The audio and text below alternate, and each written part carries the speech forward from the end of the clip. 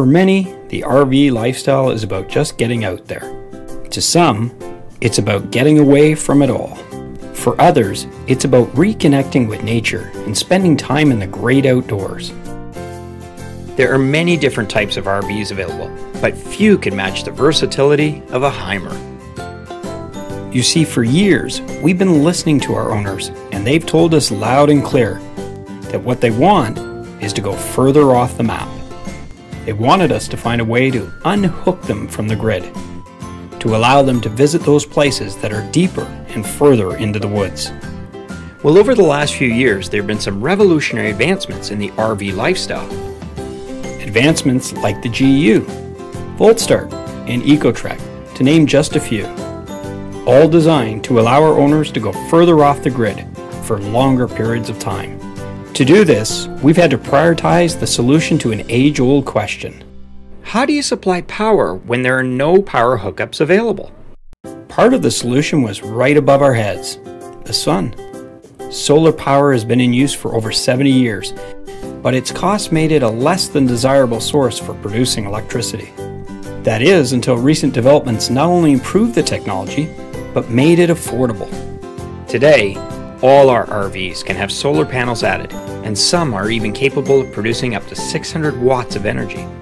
As advancements in cell technology continue, efficiencies in those panels will increase the wattage totals available. So what do you get when you add solar to your Hymer? Well, first and foremost, you get the most environmentally friendly form of energy available. Solar has no byproducts in its production of electricity. There are no greenhouse gas emissions, there are no nasty smells or clouds of smoke. Secondly, the process by which the solar panels create electricity is silent. You see, as the sunlight hits the panels, it creates a chemical reaction of neutrons and protons working together. Obviously, this is happening at a microscopic level, and it's impossible to be seen and heard by humans.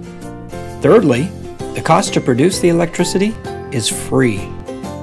All you need to do is to position your Hymer in an area that can receive lots of sunlight.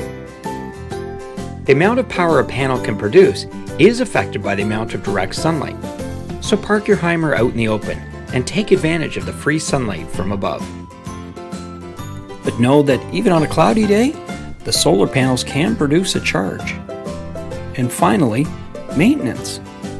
The construction of today's solar panels are so good that they are virtually maintenance-free.